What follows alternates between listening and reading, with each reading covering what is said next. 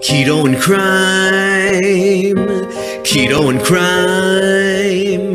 We uncover the grime on keto and crime. Keto and crime, keto and crime. Now is the time for keto and crime.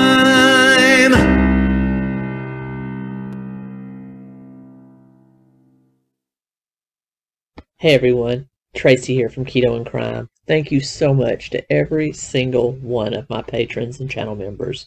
You make this possible. And you're one of the reasons I do this. And I thank you from the bottom of my heart. And if I haven't said it before, thank you. I'll sing it. Thank you. Thank you for hanging in there with me and letting me geek out, not making fun of me like a lot of other people do, because I like weird stuff about crime and dark history. Thanks, everyone. Hey, everyone. Welcome to Keto and Crime. Today we continue our study of the Catholic Church with one of its most infamous families, the Borgias. Da da da. There's a lot more to it than what you saw in the Showtime series, which was an excellent series, just like The Tudors was an excellent series, even though there's a whole lot more to Henry VIII and Bloody Mary Tudor, which we will get to, than was portrayed in that show. But basically, to break it down, House Borgia was a noble house, originally from Spain. They may have potentially been of Jewish descent, but which is kind of ironic, but the jury's still out on that. They were associated with the kingdom of Aragon, which I know you've heard that before. King Henry VIII's first wife was Catherine of Aragon. It is associated with the royal house of Spain.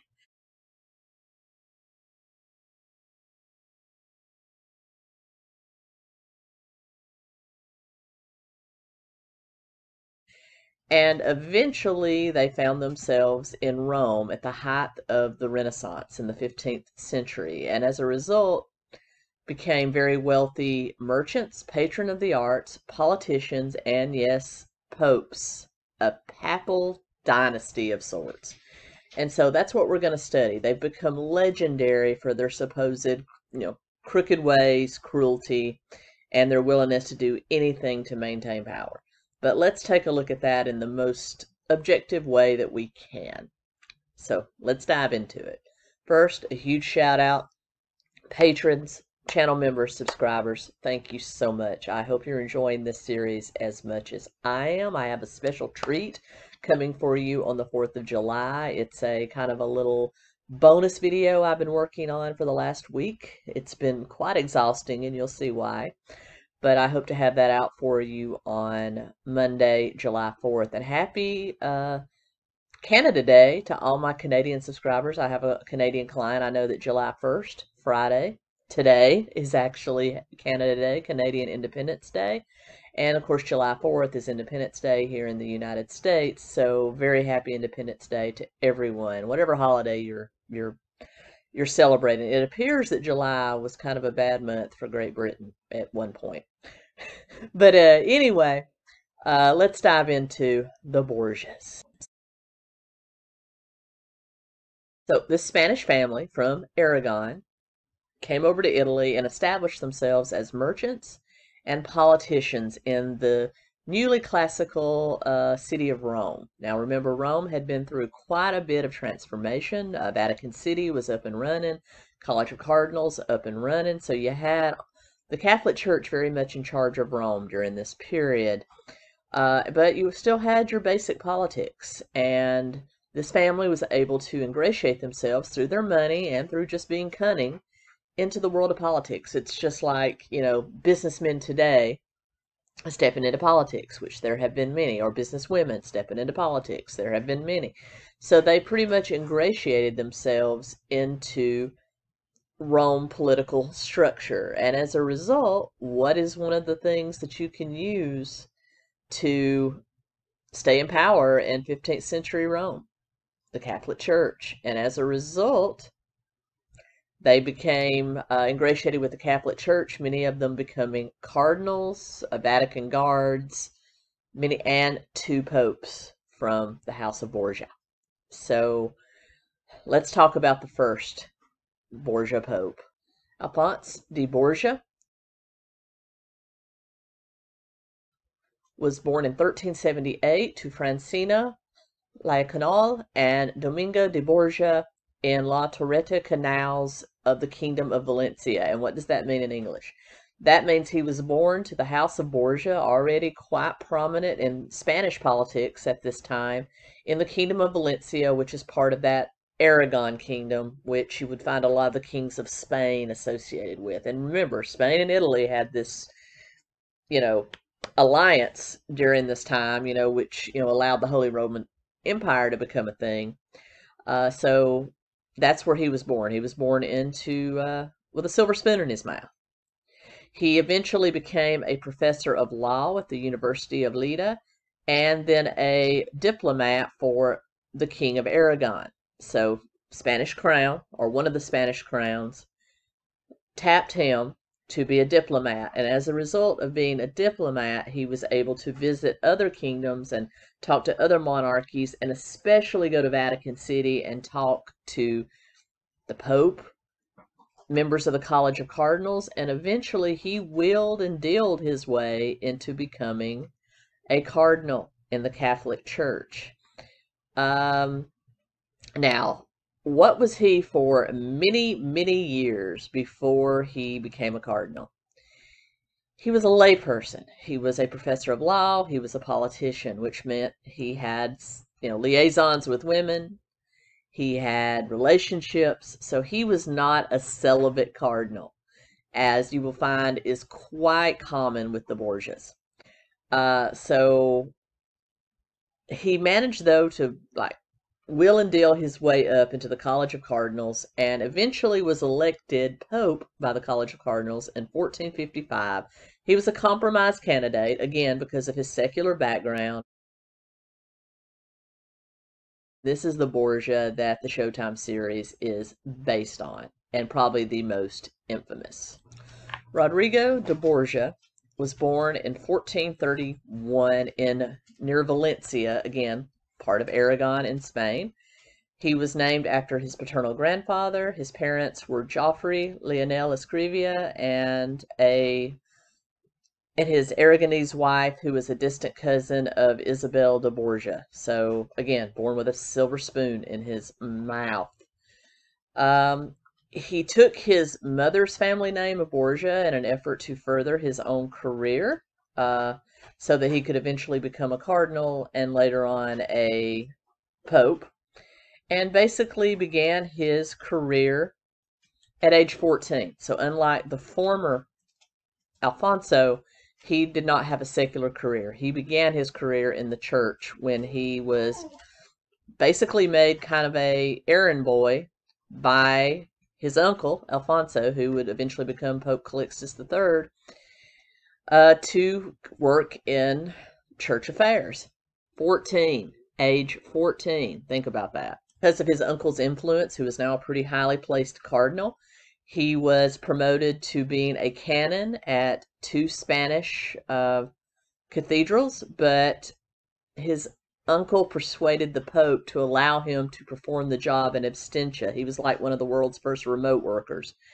He was performing the job from Rome because his cardinal uncle wanted him there at Vatican City in Rome to be able to move his way up.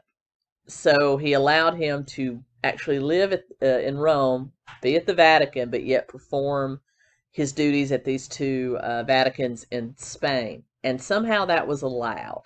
So he began that job in 1448.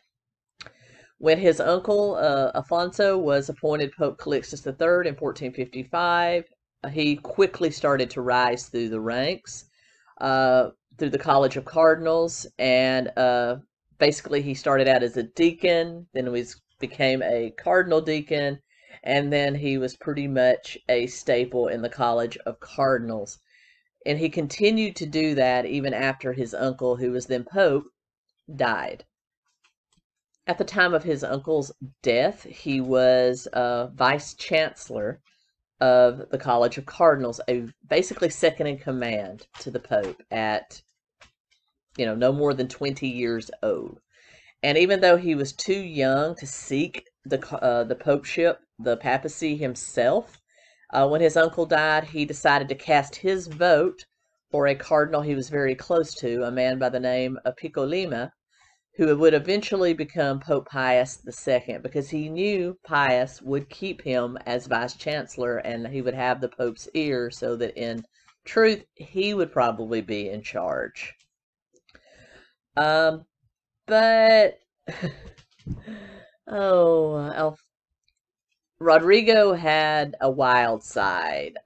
He kept a long-term girlfriend, who we will talk about. He fathered many children, and he lived with his family in Rome in plain daylight. He was also known to attend orgies, to attend wild parties, and Pope Pius chastised him for that. And in 1460, he received an official reprimand from the Pope for attending an orgy. He had his first child in 1462, a son by the name of Pedro, who he, with a unknown mistress, he had many, that he immediately shipped off to Spain to be raised by the Borgia family there. Later that same year, Pope Pius was calling for a new crusade, because all that was still going on over in the Holy Land. And Rodrigo became his chief fundraiser for that. But unfortunately, the Pope would die later that same year before the crusade really got kicked off. And so Borgia turned his attention from fundraising for yet another crusade to trying to politic among the other cardinals to get another Borgia-friendly Pope elected, because he was still too young at this point. So in 1464, his friend, fellow Cardinal Pietro Barbo, was selected as Pope Paul II.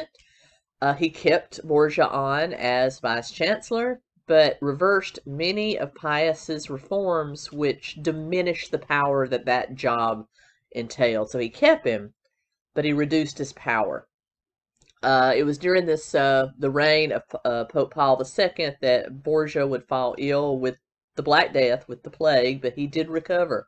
And it was also during Pope Paul's reign that Borgia would have first of several daughters, a girl named Isabella, born in 1467, and another girl born in 1469 by the name of Girolamo, also with an unknown mistress. As I said, he had several before he met his long-term girlfriend. But he did openly acknowledge both them and Pedro to the public, even though he did send them to Spain to be raised by the Borgia family there. Pope Paul died in 1471, so we have another opening for a new pope. And as a result, he went right back into politicking mode, helping a future rival of his, uncle, a man by the name of Francisco della Rovere, be appointed Pope Sixtus IV. Now, Borgia knew that he himself could not be a pope yet, because he was one of 3 non-Italian cardinals in the College of Cardinals. So he knew they were never going to put a Spaniard into that position, at least not yet. So he put his power behind someone, again, he thought he could control and still remain highly placed. The new Pope Sixtus IV was popular because he wasn't a politician. He wasn't very well connected. He was just a priest that has rose through the ranks. Now, and so Borgia thought he could control him. And so, for a long time, he did. He kept him as vice chancellor. He promoted him, making him a cardinal bishop of Albano, which meant he had to be ordained as a priest. I guess you could be a cardinal without actually being a priest first back then. And he also was appointed as papal legate to Castile and Aragon, because this was the point that Isabel and Ferdinand, the Christopher Columbus king and queen, married and united the two royal houses that would become Spain together, Castile and Aragon. Aragon was one of them, where most of the Borgias were from. And with the marriage of Isabel and Ferdinand, Spain became Spain as we know it. And he was appointed to be a kind of a delegate to the newly unified Spain for the Vatican. He used his power to help negotiate the unification. He sucked up to King Ferdinand and forwarded the interests of the Borgia family that was still in Aragon. Eventually, he did return home to Rome, and this is when he began, and he narrowly surviving a storm that almost sunk the galley ship that he was on. And to celebrate it, he began his long-term affair with Valnisa di Contini, who would be the mother of 4 of his children. Caesar, born in 1475, who would be pivotal in church politics. Giovanni in 1476. Lucrezia in 1480. And Geoffrey in 1482. Now, these were the 4 children represented in the TV series on Showtime. By the age of 7, Caesar would be appointed by the Pope to Vatican positions. 7, under the influence of his father.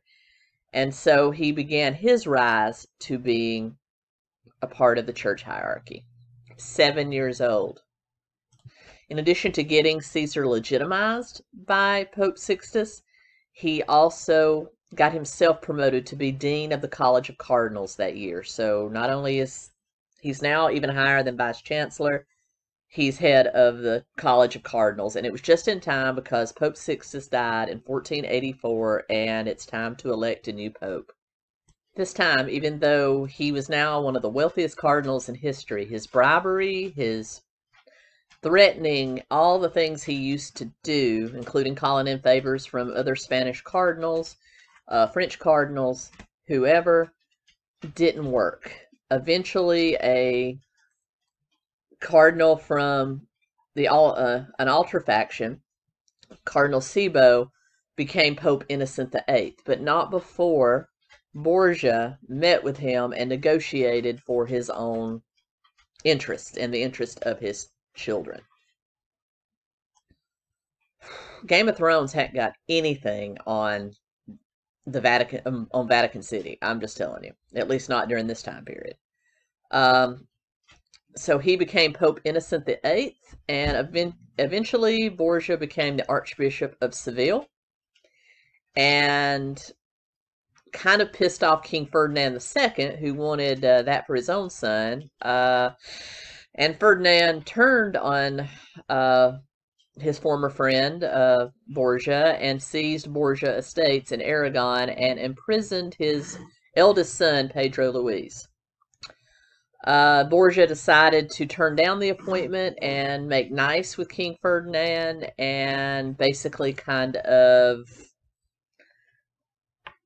negotiated that away. However, when he turned it down, it kind of made Pope Innocent upset, and he decided to punish King Ferdinand and basically declared a Vatican war. Yes, they had an army. Declare war against Naples, which was kind of a little splinter off part of Italy.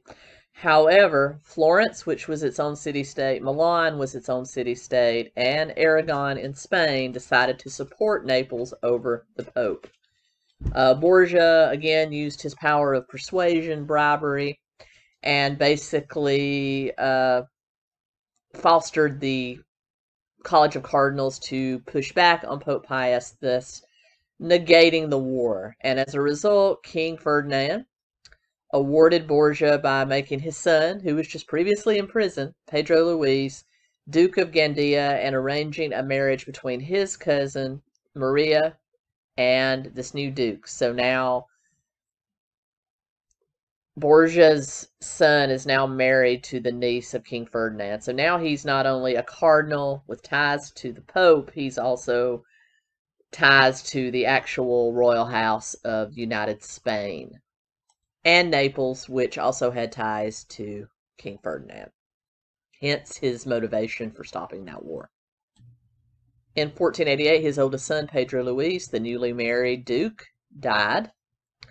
And a man by the name of Juan Borgia, another Borgia, became the new Duke of Gandia. Basically, for political reasons, Borgia kind of negotiated the marriage of the new Duke, Juan Borgia, to a young girl, and acquired his youngest mistress, a woman by the name of Julia Farnese, who was 15 at the time, and yeah. And then in 1492, about the time that Columbus sailed the ocean blue, you had Pope Innocent dying, and now Borgia is 61 years old, diddling a 15-year-old. And this was his last chance to become Pope, so he knew he had to wheel and deal, poison, whatever he had to do. And after doing all of that, poisoning, bribing, strong-arming, he was elected Pope Alexander VI, August 11th, 1492. He had a turbulent reign as Pope, promoting his children to high station, using his daughter as bargaining chips, using his young mistresses as bargaining chips, and he negotiated treaties between Spain and France, helped unite Spain into, again, a more solidified country. Also wheeled and dealed for Catholic settlements in the New World under Spain and under France, and basically did everything he could to promote the House of Borgia. He was also a patron of the arts, giving the equivalent of millions of dollars to artists. So he was actually, because of his reforms with money to help the people, he was a very popular pope with the people. And as a result, went down in history as a pretty well-loved pope, believe it or not. Caesar Borgia, his second oldest son, the one that was put into church service at the age of 7, by the age of 15 and 17, he was already a bishop and an archbishop. He actually resigned his station to pursue a military career and became eventually commander of the Vatican Guard, or the Vatican Army, and was instrumental in that brief war between the Vatican against Naples. And as a result, he got kind of on the bad side of King Ferdinand II. He was just as devious as his father. He didn't fare so well without Vatican intervention. So he wasn't as good as people like to lead him on. He liked to let it be known that he was. He did have some military victories, but most of the time he was just as manipulative as his father in getting things done. In fact, the knights that killed him would not have killed him if he hadn't have let his head get so big. He was always known for having kind of the big head. And while on a expedition in Viana Navarra, he basically was fighting a local nobleman by the name of Luis de Beaumont, and basically got outraged and chased a whole gaggle of knights. Well, the knights turned around and killed him and left his remains stripped naked, stripped of all of its valuables, with only a red tile covering his genitals, because they said it was so mangled from the existence of syphilis. So one reason he chased after them, he probably wasn't right in the head, because syphilis does that to you. He was buried in a marble mausoleum in Viana, in northern Spain, and basically had an inscription put on his tomb. Here lies in a little earth to whom everyone feared, to whom peace and war held his hand. Oh, you go in search of worthy things to praise. If you would praise the worthiest, then your path stops here, and you do not need to go any farther. So, they gave him an inscription on his tomb equal to his swelled ego and basically what he thought he was. He was also rumored to have had an affair with his sister Lucretia. I don't know if that's true. It was certainly portrayed in the TV show. But like his father, he liked women, he liked sex, and he liked power. And as a result, it led to his downfall. So that was Caesar Borgia. Lucretia Borgia was basically a bargaining chip for her father. She was married to several high-ranking noblemen and royals around Spain and Italy, and was also widowed and divorced a couple of times, and was described as a femme fatale. She was just as devious as her brother Caesar and her father in getting her way. She would eventually have 7 or 8 children known. All of them would eventually become either nobles or high-ranking members of the church, just as Pope Alexander's other children would be married off or signed into church duty and would have children, some legitimate, some not, that would become higher ups in royal families and the Vatican. And so the Borgias' influence lasted much longer than, Renaissance Italy. Probably a good couple of 100 years you had Borgias in power with both the Vatican and royal houses. So probably some of them are still around today. It's kind of like the Medicis and the banking industry and politics. You still have that influence. In fact, Caesar Borgia was the inspiration for Machiavelli's book, The Prince, the one and only major textbook on manipulation. So that's how manipulative this family was. A lot of the stuff in the TV show is, dramatized for effect, but a lot of it is true. Now, we can look at this family as if they're evil, or we can look at them as being products of their time. Look at how these people were born. They were born into essentially Vatican royalty and other royalty, and they schemed and killed and manipulated to keep their family in prominence so they wouldn't be schemed against and killed. So were they evil or just doing what they had to do to move in their time? Because from what I've read about, Renaissance Vatican, it was like any court of any king. There was a lot of scheming involved, and that's just what you had to do to survive. So let me know what you think down below. Borgias, evil or just products of their time, or somewhere in between? Let me know what you think down below.